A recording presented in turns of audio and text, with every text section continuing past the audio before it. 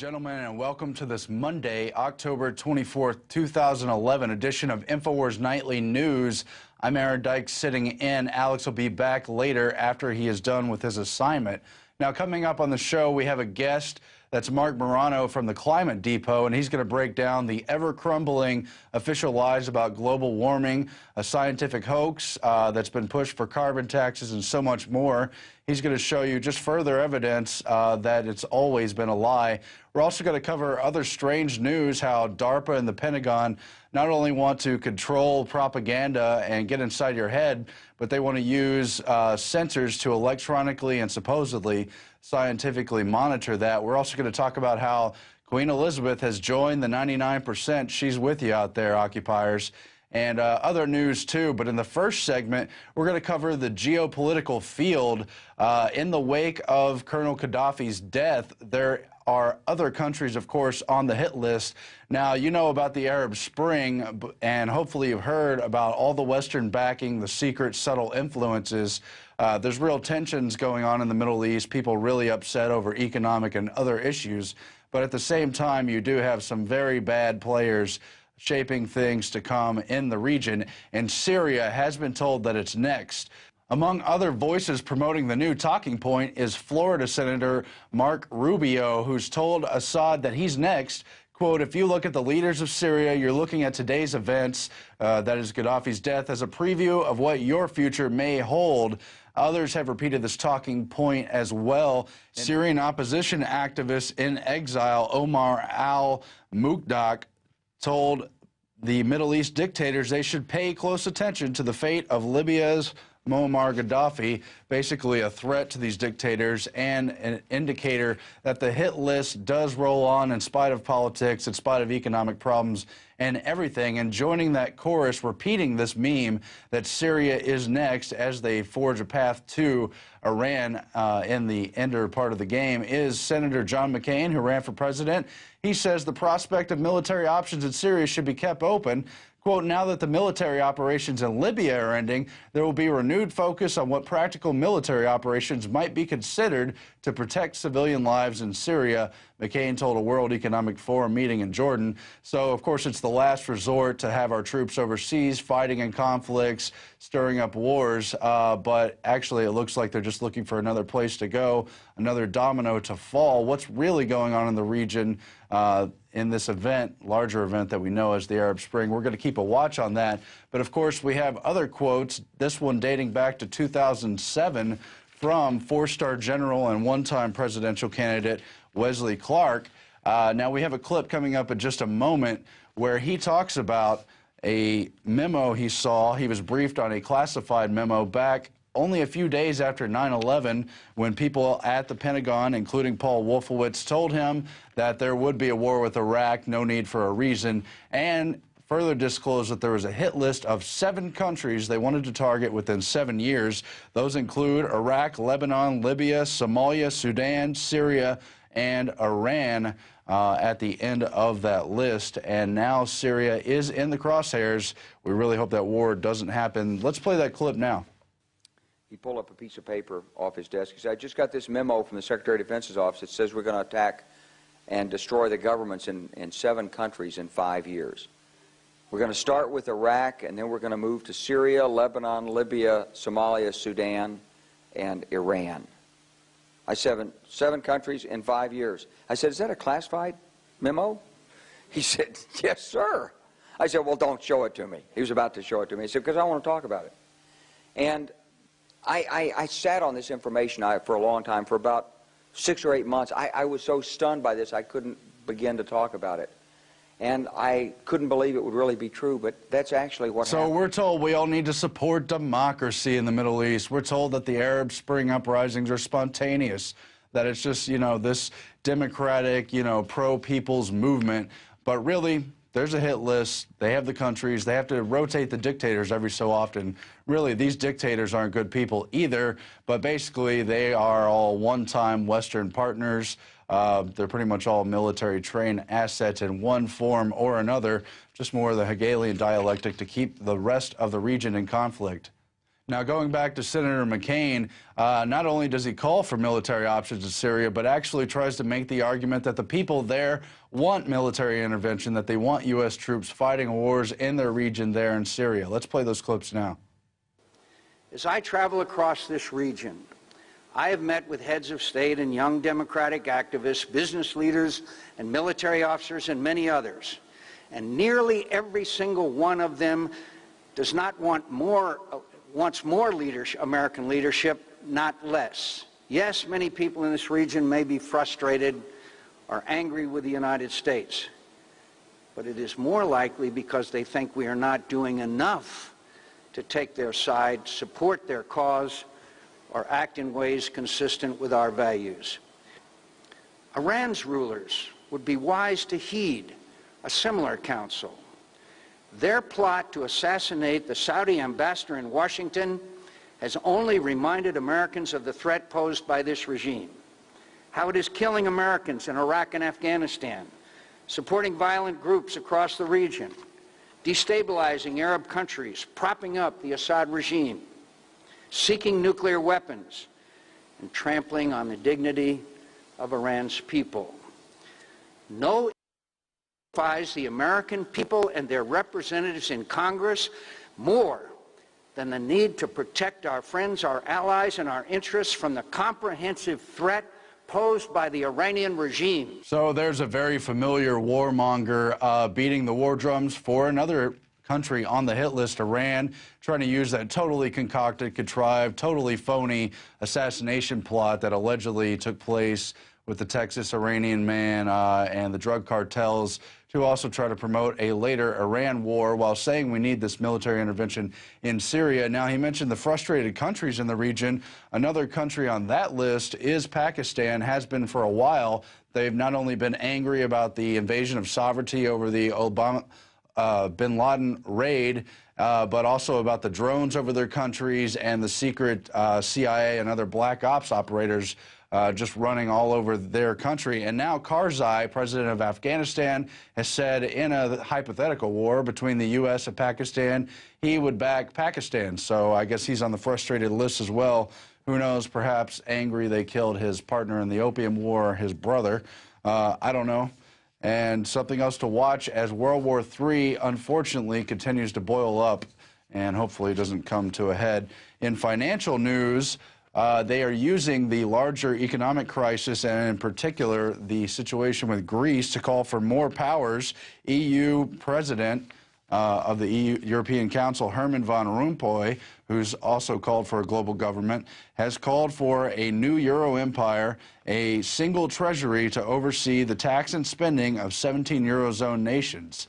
So just more power grabs using the classic Hegelian dialectic technique, a crisis created out of financial problems, and then the global solution as always. His quote here, the proposal put forward by Herman Van Rompuy, the European Council president, would be the clearest sign yet of a new United States of Europe with Britain left on the sidelines, and they have their frustrations as well.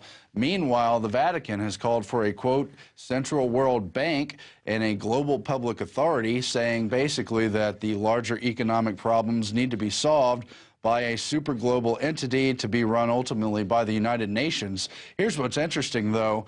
You've seen them trying to link Occupy Wall Street protesters to calls for global government, calls for socialism. It's a very diverse group. They haven't called for that, but groups are trying to influence the Occupy movement to adopt those solutions that they're pushing. And here, the Vatican's Justice and Peace Department, more Orwellian nonsense, says, quote, this should be music to the ears of the Occupy Wall Street demonstrators and similar movements around the world who protested against the economic downturn. So it doesn't matter what the root causes of the economic crash are or what kind of solutions would work, but let's just have a global government solution. That is all outlined in their 18-page document towards reforming the international financial and monetary systems in the context of a global public authority. Meanwhile, you've seen world federalist George Soros pushing his Bretton Woods II system and other new systems to replace what the IMF and other economic situations have been. Now, in other news, there's been thousands of dead birds that are to be removed from the shores of Ontario. It's more bird die-offs. We've seen a real pattern with this, but never really any good explanations. Here, they're attributing it to botulism. And so then here's a related bird die-off story from earlier this year in Little Rock, Arkansas. And they say weather radar shows something unusual around the time the birds fell. Weather radar screen doesn't just show the weather, apparently. It examined a speck on the radar that showed up around the same time hundreds of birds fell out of the sky. So who knows what that is or if we'll ever get the proper answers, but what is up with all of that? Now, ladies and gentlemen, coming up on November 3rd, we have a special broadcast event. That is the Money Bomb Marathon broadcast. Alex is doing a 24-hour, well, actually it's a 27-hour broadcast. He's going to have all manner of special guests. And we, in the past, have prepared a lot of special programming as well. I think it's very interesting. It is a fundraising event. That's because we don't have corporate sponsors, and we depend on you buying the books, DVDs, buying from our sponsors, and contributing to us directly in order to move to the next level. Now, you've seen this program right here, the Infowars Nightly News, in its inaugural year, only a few months out since the September 1 official launch. It's taken several years to physically build the studio from the ground up. We have video we're going to show you here in a moment of Alex's call for the money bomb. And I'm not sure if it's in this video or the videos that are coming out later in the week, but we have footage of physically building up this room from nothing, building the studio, putting in the soundproofing, the wiring, the glass paneling that has to go in, not to mention all the equipment, and of course hiring great new people to the crew who've contributed special reports. You've seen people like Darren McBreen going out into the street and compiling other types of special reports. We have great guys working behind the scenes, new graphics guys, and we want to add even more to this mission to break through all the nonsense in the mainstream and really try to get the message out before it's too late so we can turn this thing around. So I really appeal to you to help us out if you are a supporter, and if you're a hater, who needs you. Now let's check out this promo video right here.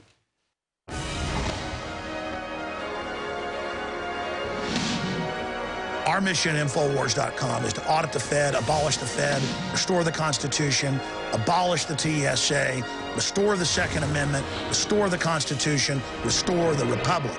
And if you believe in those goals, then it is your free will, responsibility, and honor to spread the word about our operation and to donate to the 2011 money bomb.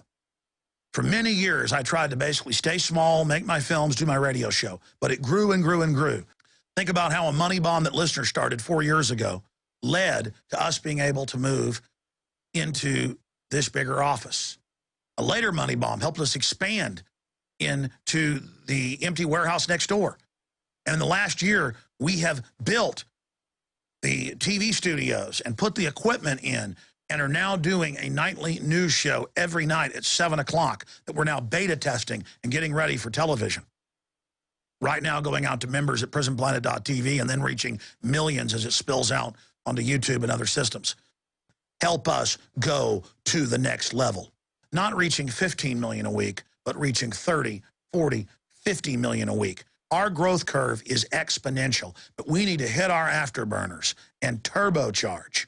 History is happening now. The war for human liberty against total dehumanization is on now. Join us Thursday, November 3rd at Infowars.com. We're going to have a 24-hour plus live transmission with guests and interviews starting at 11 a.m. and running into my next radio show the next day.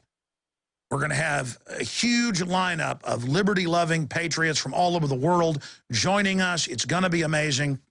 And this money bomb is going to have a lot of new things added to it that's going to make it even more powerful than past years. So please donate at InfowarsMoneyBomb.com or Infowars.com/moneybomb, or simply spread the word about the money bomb. Stand with Infowars.com and my incredible crew and all of our other supporters and help us get the word out even more. The ball is in your court. The rest is up to you. It's Infowars Money Bomb 2011, November 3rd. It kicks off 11 a.m. Visit the website at InfowarsMoneyBomb.com, Infowars.com/moneybomb.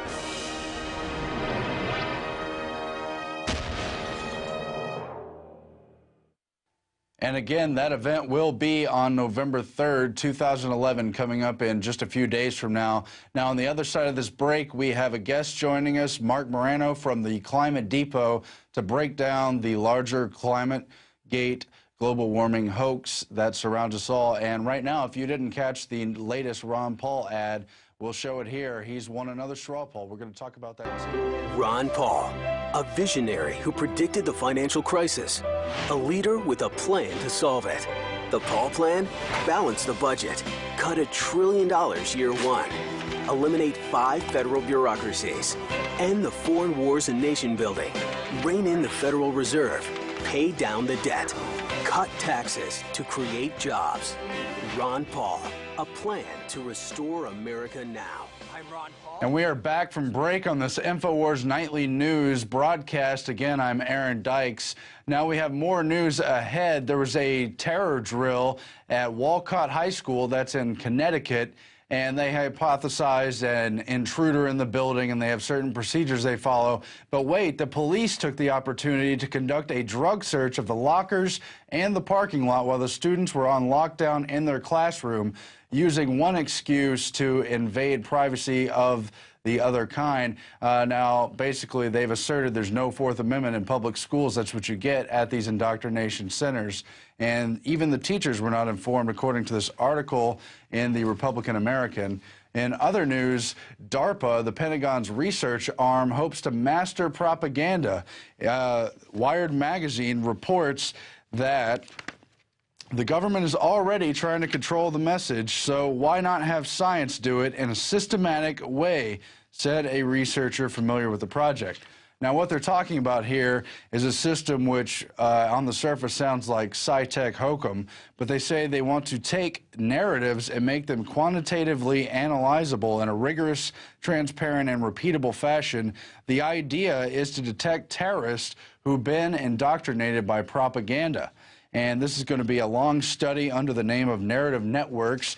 They even have job listings linked in the article and the synopsis of the research, if you can call it research. And what they want to do is identify groups who are vulnerable to terrorist recruiting tactics, or so they say, and they want to learn to counter the message. But really, they go on to admit what they want to do in part is track social movements.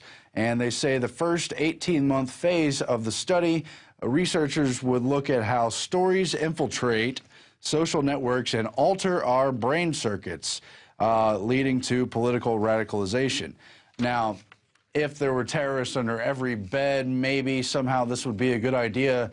But here in reality, it's about the most Orwellian thing I've ever heard. In fact, George Orwell wrote that the last free space remaining under the 1984 system was those few cubic inches inside the brain. And now DARPA and the Pentagon, well, it's really not their first attempt. They're trying to infiltrate even that space. And this totally reeks of pre-crime. It totally reeks of branding political ideas as extremist and so forth. Now, just last week, you saw Alex talking to the spokesperson from Demos. That's the front group that's going in to re-educate school children about how information on the internet can't be trusted and how really only government information is believable, you know, without, of course, proper research and verifying of sources. And it really links in, too, with Cass Sunstein's plan and part of the overall cybersecurity agenda to go online and even in the flesh to infiltrate and undermine conspiracy theorists,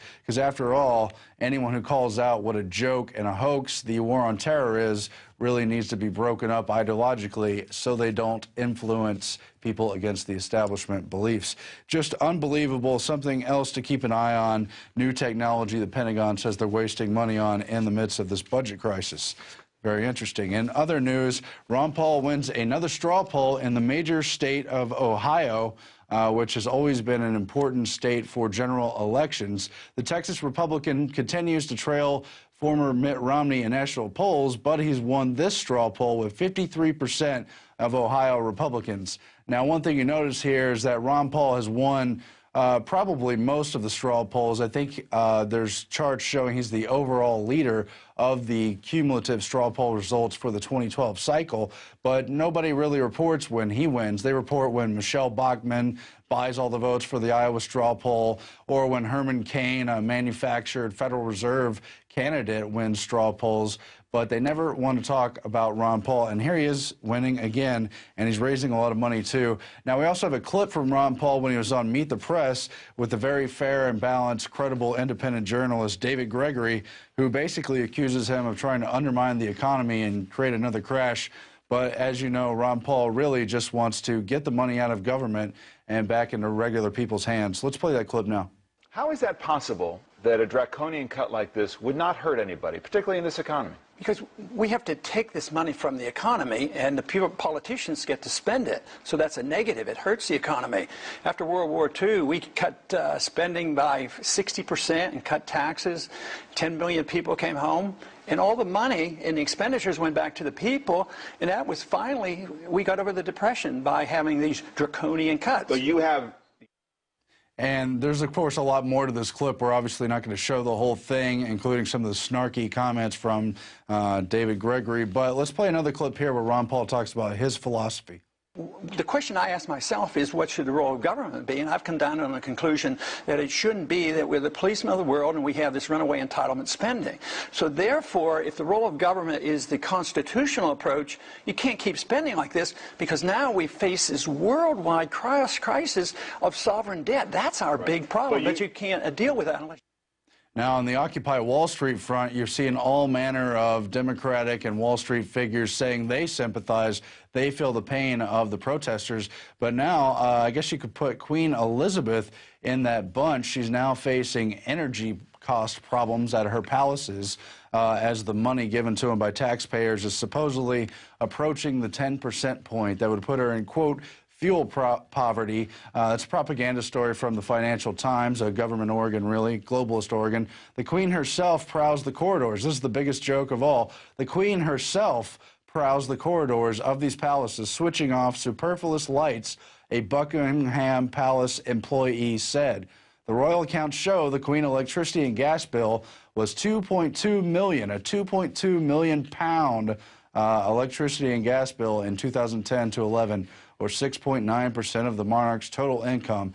That is, of course, just her government income. She makes much, much more as one of the world's largest landowners. She also makes a lot of money in underhanded deals and other stuff as well, but that's another matter. But I guess you could say she feels the pain. She's one of the 99%. So take that, Wall Street. Now, in green news, the global warming and climate change hoax continues to fall. We know it's just a man behind the curtain, whether you want to say it's Al Gore or what. And we do have a guest joining us in just a moment to discuss this. His article here, Scientific Case for Man-Made Climate Change is Dead, and that's Mark Morano in the Washington Examiner. We also have The Hill. Study finds no evidence that climate change caused more severe flooding. A new study conducted by federal scientists found no evidence that climate change has caused more severe flooding in the U.S. during the last century, despite what we've been told the science is settled and the rest of it. There's also, from the Climate Depot, a story about MIT's Richard Lindzen and physicist David Douglas, who say Mueller's findings on warming are nothing remarkable. The best study does not alter ClimateGate's serious breaches of ethics. And again, it's the argument that just because there's been a warming trend, somehow that's due to man-made CO2 output. Just totally ridiculous. We're going to get into that and a whole lot more in this interview in just a moment. And there's also the big freeze that Britain is expecting with snow starting in October. This is expected to be the biggest freeze in 100 years. And in other news, we turn now to Mark Morano of the Climate Depot. He runs that website, which covers the global warming and climate change fraud and hoax. He's also formerly on the U.S. Senate Committee for Environmental and Public Works. He's been in other news and media as well. Mark, thanks for joining us. Thank you. Happy to be here. Yeah, so there's a lot breaking down from this big fraud on global warming then. Yes, there is. This is a shocking from Monday. We're only one day into the work week, and we have just an incredible amount of developments coming down the pike today. The federal government has announced that there's no connection with U.S. floods and man-made global warming going back more than 100 years. And even more shocking than that, there actually is a connection, and it's actually the more CO2 there is, and the more global warming they allege, the less floods we're having. They're not finding any trends. Today I posted a teaser to the full report that we're going to be coming out with at Climate Depot. From A to Z, the case for man-made global warming fears has collapsed.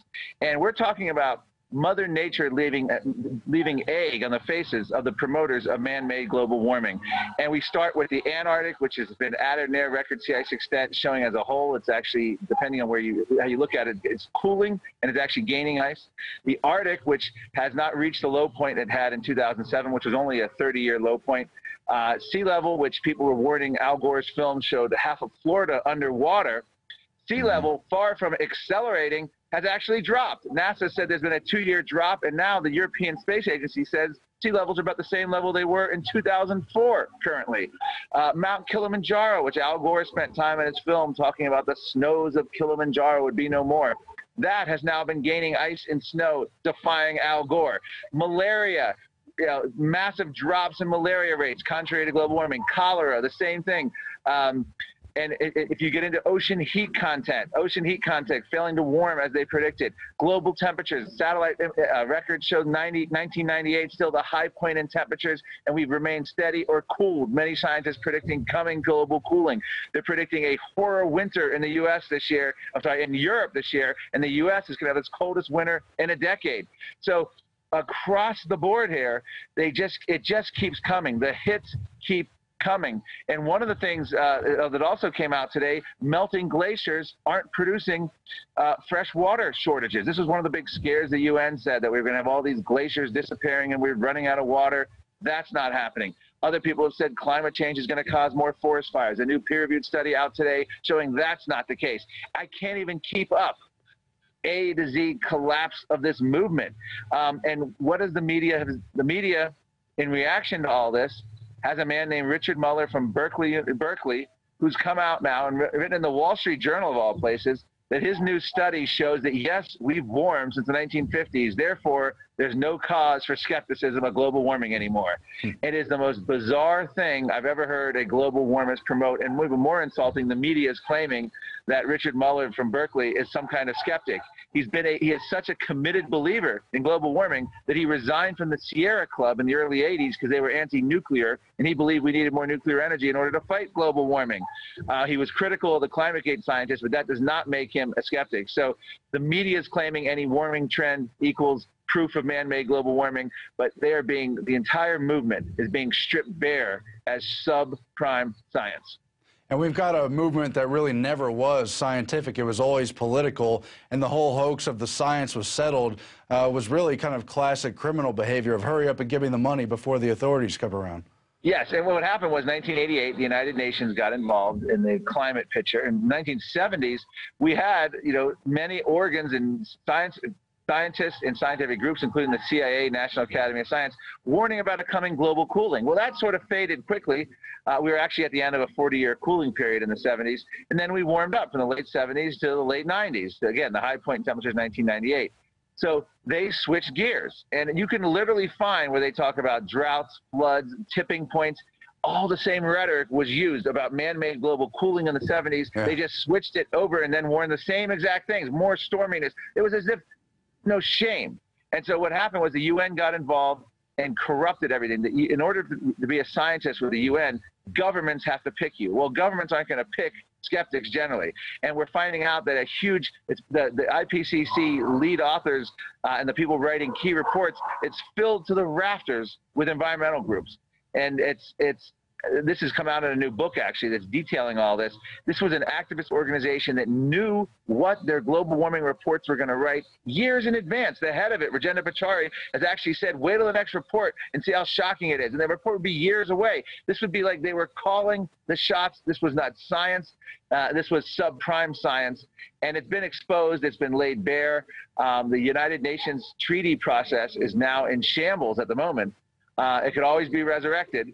In fact, some of our presidential candidates, Mitt Romney is on record in 2007 as saying he favors cap and trade, but only on a global level, a UN level. Now, I believe he may have recanted that, but it's still a danger. And the danger is, actually, I will argue this, the danger is Republicans who push this, because a Democrat, President Obama, will be opposed at every dumb idea he has with global warming. Republican president, every dumb idea will be supported by Republicans because of partisanship.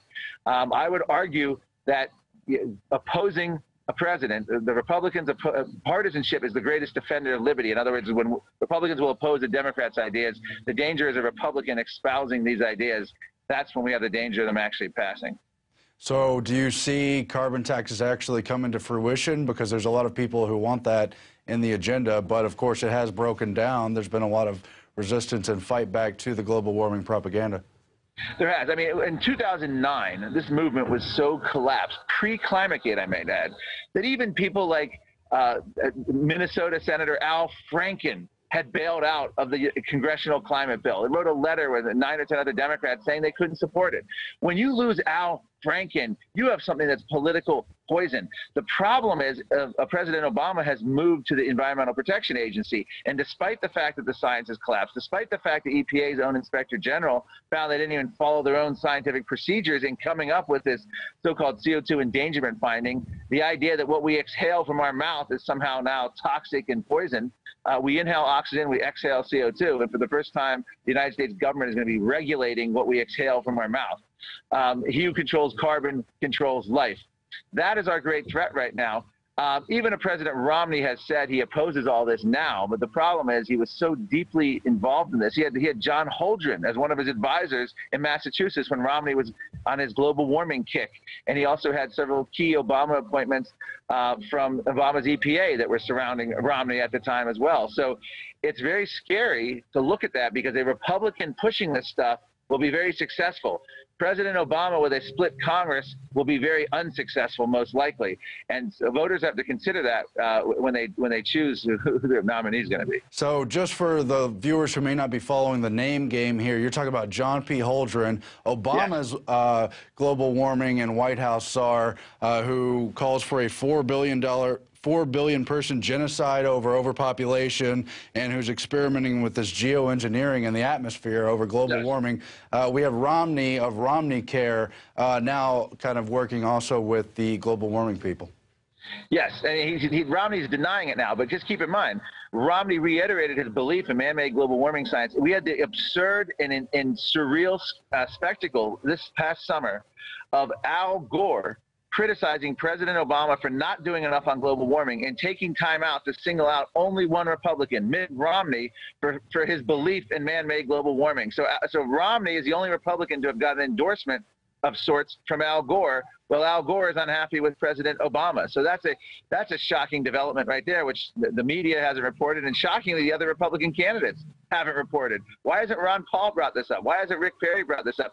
Romney is getting a free ride in these debates. John Holdren was partnered up with Paul Ehrlich. Paul Ehrlich proposed forced sterilization agents in our drinking water in the 1960s and 70s. John Holdren opposed the agricultural revolution of Norman Borlaug, who won a Nobel Prize because he fed billions of people. John Holdren opposed it because he didn't want the earth to hold that many people. John Holdren said one of the hazards of a free society is energy that's too cheap. This man has been wrong about overpopulation. He's been wrong about global warming. He's embarrassed himself on global warming. John Holdren, Obama's alleged science czar, has come out and warned of the loss of winter ice in the Arctic. And you can't find an alarmist scientist, Al Gore, to come out and make that claim. He's making bizarre claims that aren't even supported by his fellow ideologues. So this is a man Romney needs to denounce. But again, not a single Republican has brought this up in a high-profile debate, at any rate. And it's stunning to me that Romney is coasting to the nomination. Yeah, he's really worthy of more scrutiny. Now, you mentioned in the opening how there's record winters, what they're calling a horror winter in Europe, one of the coldest winters of the decade in the U.S. expected. What is that going to do when they try to push this propaganda in the winter season. Well, skeptics have to be a little careful. We can't use, we can't say every snowstorm is proof that there is no global warming, but we don't really do that. We usually have fun with it. We point out that, there's record snow because it's the global warmists who've come out originally. We had people in East Anglia, the Climate Gate University, actually say a few years ago that the snows are a thing of the past, that children, we had the New York Times columnist saying children won't know what sledding is. So it is always fun when we have record snow and cold to point that out. But of course, Al Gore, global warming alarmist, New York Times, don't skip a beat. They come out immediately and say, well, this is consistent with man-made global warming. The extremes are going to be much worse. Snow is expected. But you go back to Al Gore's 2006 film, Al Gore doesn't once warn of record snowfalls, blizzards, and increased and record cold winters ahead. He warned of global warming, but this is their ability to shift on a dime because none of the science has gone their way. So they're panicking, and they're now looking. This is akin to medieval witchcraft. They're basically telling Americans now that Al Gore has 24 hours of climate reality, which he had about a month ago now. Every weather event, negative, hurricanes, floods, droughts, hurricanes, are proof of man-made global warming. This is the medieval equivalent of saying we never had crop failures in bad weather until those witches moved in. What Al Gore is saying is we never had this kind of weather until you drove your SUV around. This is not science. This is astrology at its basest level. And there are real human sacrifices today. The Obama administration is helping prevent coal-fired power plants in Africa based on environmental concerns, on global warming concerns. India has told the UN to stop pressuring them to sign on to these emission-limiting treaties because 40% of their residents don't have running water and electricity. In Africa, the country of Chad, they banned cooking by charcoal and leading to, quote, desperate families, unquote, because of global warming concerns. This is a perverse reality where white wealthy Westerners are telling poor people of color, 1.6 billion people estimated who don't have running water and electricity in Africa, South America, Asia, that they can't have what we have.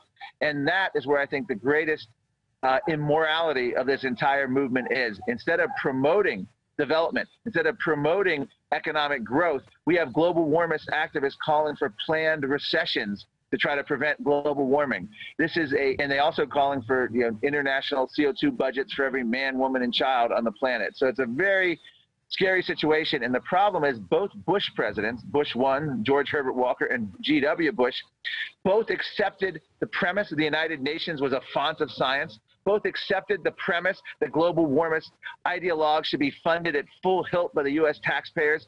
George Bush didn't stop the funding. George Bush gave intellectual support and legitimacy to the United Nations climate reports. The first George Bush in the early 1990s went to Rio and signed under the UN Biodiversity Treaty, which was the framework for the Kyoto Protocol. What I'm getting at here is Obama has virtually done nothing on environment and climate, comparatively speaking, in his 4 years. Well, I think we know it is all political, and we do thank you for joining us. We'll keep an eye on that, and I think it's obviously a continuing agenda, despite the presidents on either side of the spectrum as well. Mark Morano, ClimateDepot.com. Thank you very much. Thank you. Ladies and gentlemen, that is the Infowars Nightly News for tonight, Monday, October 24th. Tomorrow, Mike Adams. Wednesday, Alex Jones returns from his trip out to the West to do TV work. He'll be back. Stay with us and help support Infowars Nightly News. Spread the word to your friends, family, and contacts. November 3rd, 2011, Infowars Money Bomb. Good night.